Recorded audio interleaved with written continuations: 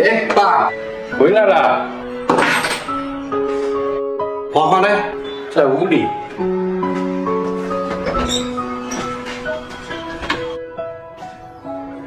老婆，你怎么总是喜欢一个人待在房间里？老公，要不我们搬出去住吧？为什么呀？我们跟爸爸住在一起不是挺好的吗？可是我……快出来吃饭啦！走吧，我们先去吃饭吧。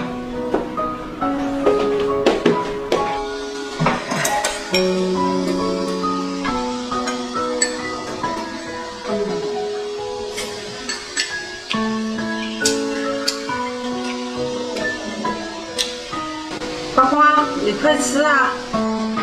妈，我不是很饿。你是不喜欢吃辣的吧？你如果不喜欢吃辣的，跟妈说，让妈下次不做就行了。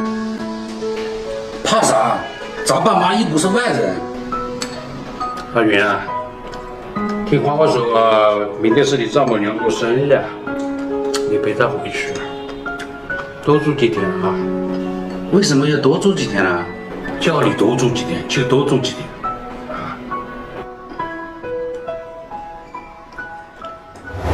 妈，我回来了。好，桌上有水果，你们先吃点水果吧。花花，你看你像什么样子？花花，你看你像什么样子？没事，可舒服了。来，你也躺一会儿。啊，妈在呢，我躺着不合适。怕什么？你在家不也这么躺吗？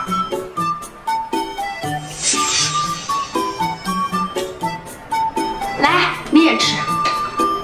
妈看了。这有什么呀？妈，我来帮你。咦，圆圆，你今天可不一样哦，平时在家里可不是这个样子。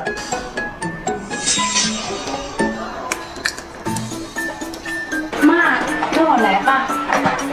哎，妈，我来。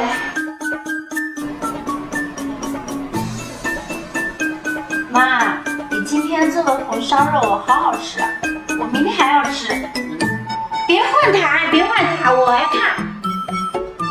小程，你也过来坐着吃点东西吧。妈，不用了，我想回房间休息一下。啊，你去吧。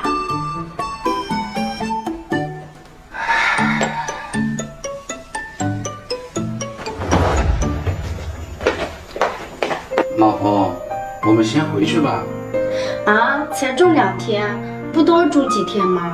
先回去吧，我有话对你说。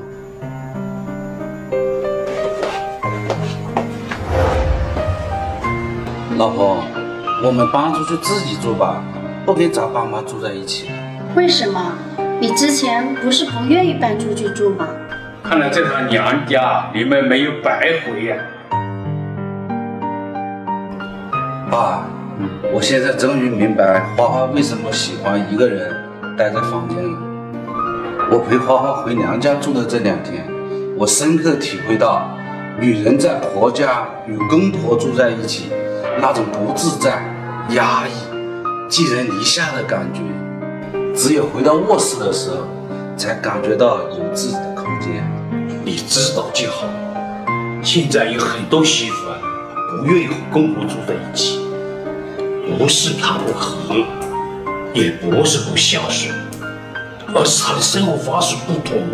生活在一起，总觉得有约束感。那衣服多买了2件，会被说；饭吃了剩下的，会被说；晚上出门迟回了一点，也会被说。总之，他必须小心翼翼的生活，这些都会给他带来一些压抑感。所以俗话说得好，宁愿跟公婆住邻居，也不愿跟公婆住一起。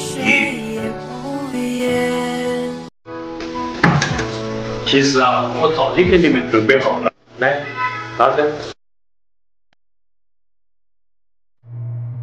这个是在外滩底租给你们俩买的房子。谢谢的。